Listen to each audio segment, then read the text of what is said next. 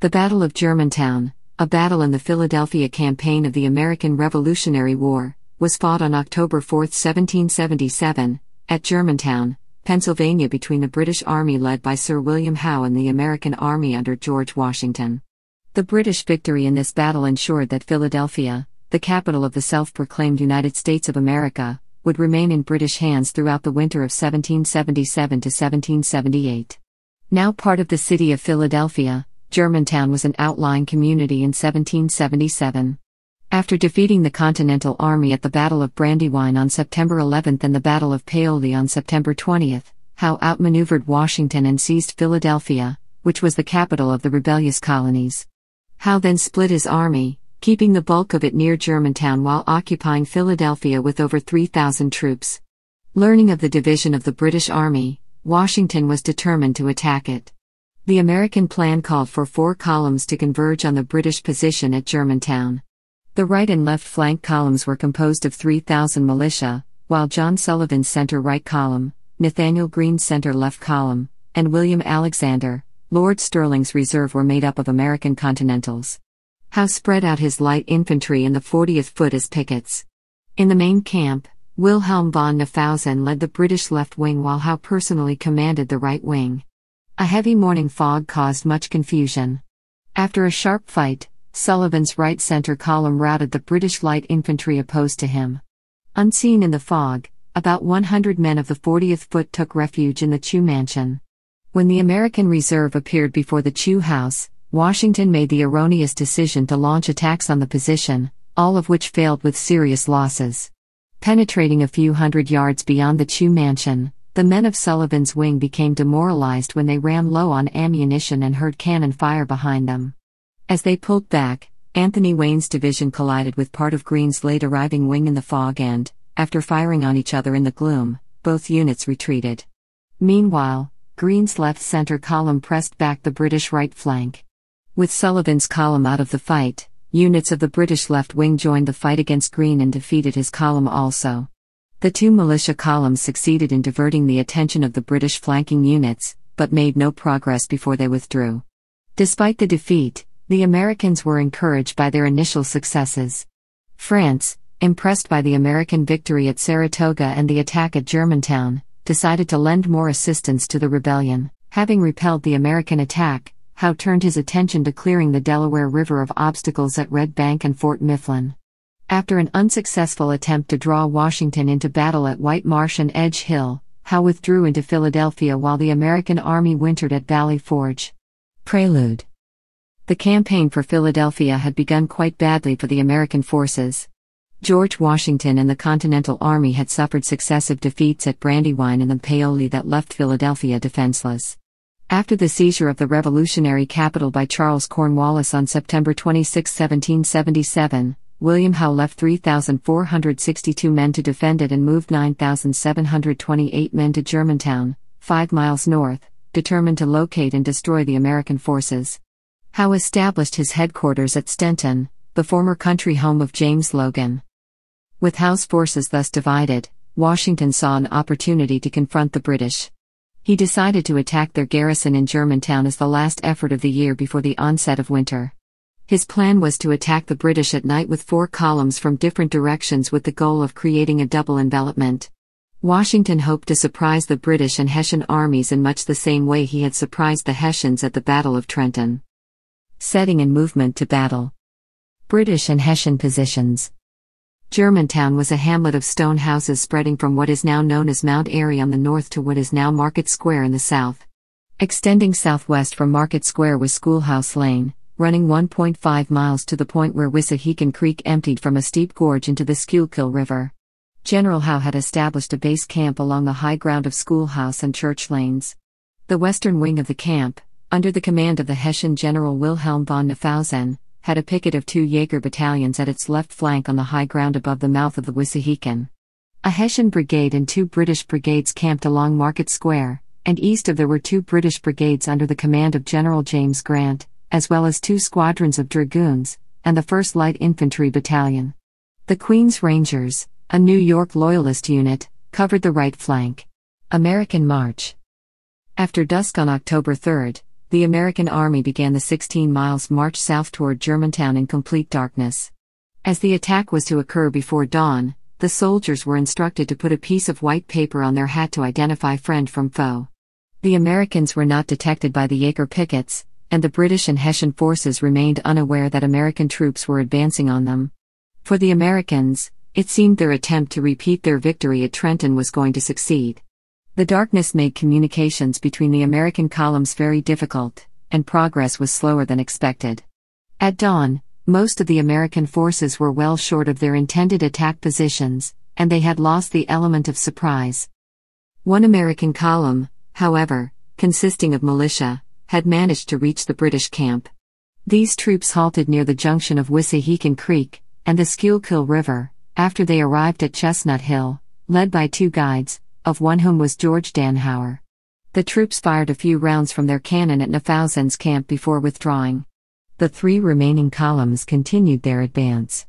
The column under the command of General John Sullivan moved down Germantown Road. The column of New Jersey militia under the command of Brigadier General William Smallwood moved down Skipack Road to White Marsh Church Road and from there to Old York Road to attack the British right flank, and the column under the command of General Nathanael Greene, which consisted of Greene's and General Adam Stevens' divisions and General Alexander McDougall's brigade, moved down Limekiln Road.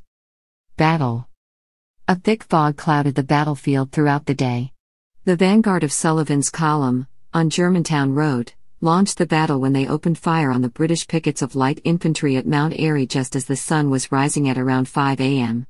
The British pickets fired their guns in alarm and resisted the American advance. Howe rode forward, thinking that they were being attacked by foraging or skirmishing parties, and ordered his men to hold their ground. It took a substantial part of Sullivan's division to finally overwhelm the British pickets and drive them back into Germantown. Howe, still believing that his men were facing only light opposition, called out, "For shame, light infantry, I never saw you retreat before. Form. Form. It is only a scouting party." Just then, 3 American cannons came into action and fired a blast of grape shot. Howe and his staff quickly withdrew out of range. More than one British officer was shocked to see his soldiers rapidly falling back before the powerful attack.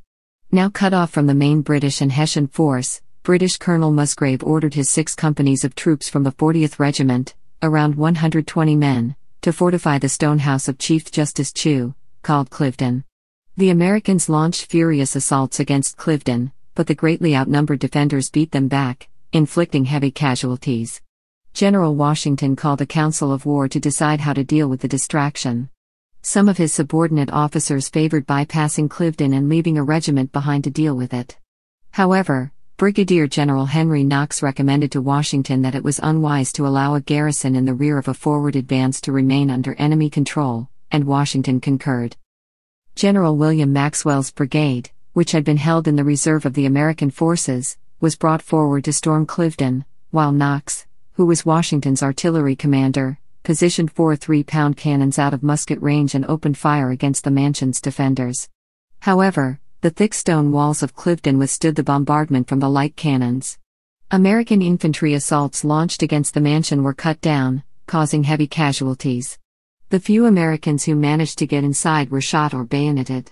It was becoming clear that Cliveden was not going to be taken easily. Before Knox and Maxwell launched their futile attacks against the Chew mansion, Sullivan's division pressed past the place in the fog. Sullivan deployed Brigadier General Thomas Conway's brigade to the right and Brigadier General Anthony Wayne's brigade to the left and drove forward against the British left center.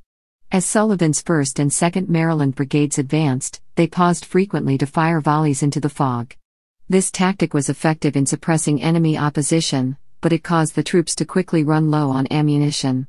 Wayne's brigade to the left of the road moved ahead and became separated from Sullivan's line. Suddenly, from the rear, the men began hearing the disquieting racket from Knox's bombardment of the Chew mansion.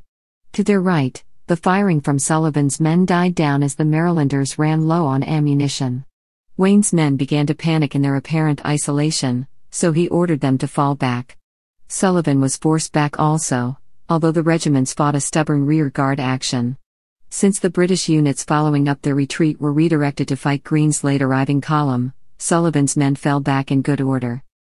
Meanwhile, General Nathanael Greene's column on Limekiln Road caught up with the American forces at Germantown. Its vanguard engaged the British pickets at Lucan's Mill and drove them off after a savage skirmish. Adding to the heavy fog that already obscured the Americans' view of the enemy was the smoke from cannons and muskets, and Greene's column was thrown into disarray and confusion.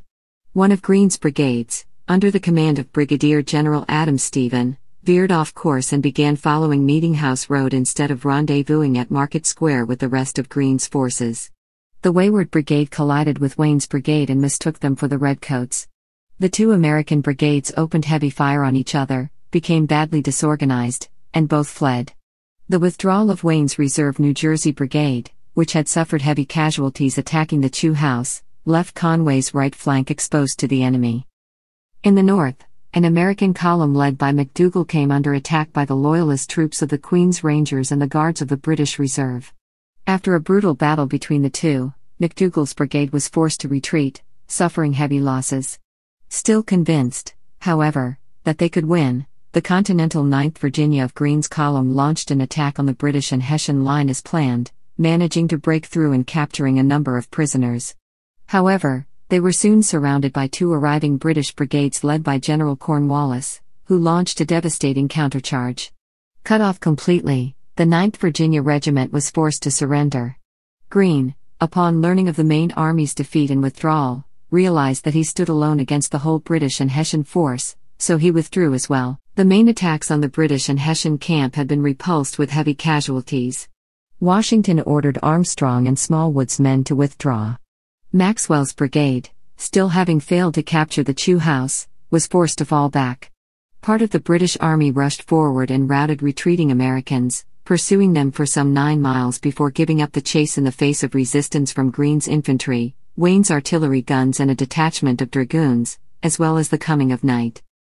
8 Army National Guard units and 1 active regular Army Field Artillery battalion are derived from American units that participated in the Battle of Germantown. There are only 30 currently existing units in the U.S. Army with lineages that go back to the colonial era. Casualties. Of the 11,000 men Washington led into battle, 152 were killed and 521 were wounded. The official casualty report said that upwards of 400 were made prisoners, including Colonel George Matthews and the entire 9th Virginia Regiment. A Hessian staff officer wrote in his diary that 438 Americans were in fact captured. Brigadier General Francis Nash, whose North Carolina brigade covered the American retreat, had his left leg taken off by a cannonball, and died on October 8 at the home of Adam Gottwals. His body was interred with military honors on October 9 at the Mennonite Meeting House in Toamencon. Major John White, who was shot at Cliveden, died on October 10. Lieutenant Colonel William Smith, who was wounded carrying the flag of truce to Cliveden, also died from his wounds. In all, 57 Americans were killed in the attack on the Chew House. British casualties were 71 killed, 448 wounded and 14 missing, only 24 of whom were Hessians. British officers killed in action included Brigadier General James Agnew and Lieutenant Colonel John Bird. Lieutenant Colonel William Walcott of the 5th Regiment of Foot was mortally wounded. Historical assessment. Assessment of Washington's plan. Washington's plan was a failure because of several factors. Washington mistakenly believed his troops were well trained and sufficiently experienced to launch a complicated attack. The attack plan required constant coordination between the columns of his army, which did not occur and was handicapped by the fog. When the British 40th Foot put up stubborn resistance, Stephen disobeyed orders and attempted to attack Chew House, to no avail. Washington's plan, if it had been executed successfully, might have brought the war to a sudden end. Coupled with Burgoyne's surrender at Saratoga, the defeat of Howe at Germantown would probably have been too much for Lord North's ministry. Impact on the American cause. Sir George Otto Trevelyan, in Volume 4 of his History of the American Revolution, concluded that although the Battle of Germantown was a defeat for the Americans, it was of great and enduring service to the American cause, particularly in persuading Comte de Vergennes and the French to weigh in on behalf of the United States against Britain. He continues that the battle had been fought unsuccessfully was of small importance when weighed against the fact that it had been fought at all. Eminent generals, and statesmen of sagacity, in every European court were profoundly impressed by learning that a new army, raised within the year, and undaunted by a series of recent disasters, had assailed a victorious enemy in his own quarters, and had only been repulsed after a sharp and dubious conflict. John Fiske, in The American Revolution, wrote, "The genius and audacity shown by Washington, in thus planning and so nearly accomplishing the ruin of the British Army only 3 weeks after the defeat at the Brandywine, produced a profound impression upon military critics in Europe. Frederick of Prussia saw that presently, when American soldiers should come to be disciplined veterans, they would become a very formidable instrument in the hands of their great commander, and the French court, in making up its mind that the Americans would prove efficient allies, is said to have been influenced almost as much by the Battle of Germantown as by the surrender of Burgoyne.